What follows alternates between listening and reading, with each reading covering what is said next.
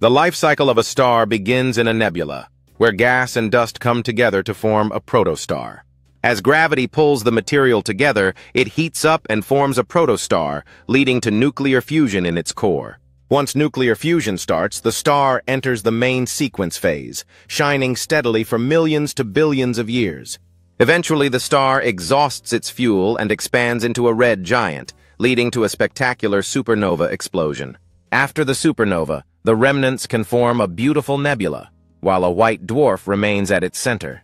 Depending on the mass, the remnants may become a neutron star, or even collapse into a black hole, one of the universe's most mysterious entities. The cycle continues as the materials from dead stars enrich the universe, forming new stars and repeating the process.